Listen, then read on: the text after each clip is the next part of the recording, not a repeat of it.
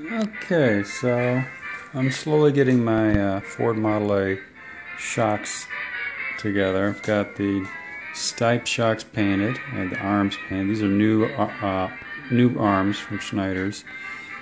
According to the Mitch on the Ford barn, put these on. I made sure this thing's tight so there's no slop. This is pretty decent. Moving around.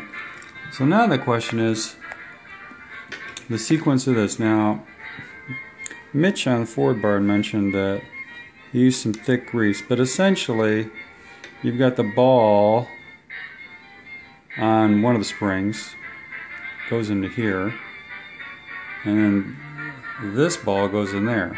So essentially the ball's right between these two brass, essentially bearings really. And so I'm wondering, this is down. So I'm trying to think on how to do this since I've never done this. What I'm thinking is these grease seals and caps, I'm thinking of getting them on and ready and then mounting this. So at least this one's ready, and then get this one on the spring so that the grease seals are good to go.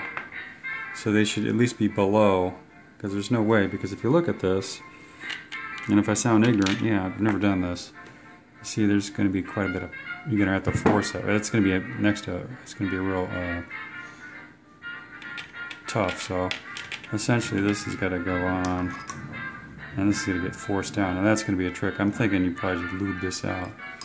But anyway, so this is going to be up in the vertical position, so I'm thinking, you know, let gravity do its thing, work your way up. So put this first one in here, and then, so I'm thinking grease this baby, it'll be on the bottom. I don't know if this will stay up, probably not.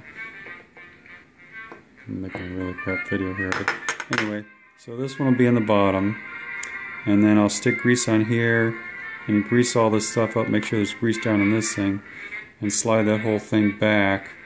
And I'm hoping maybe with a, so well, this is vertical, I've got these two brass things, all that stuff up to this position before I put these guys on. And then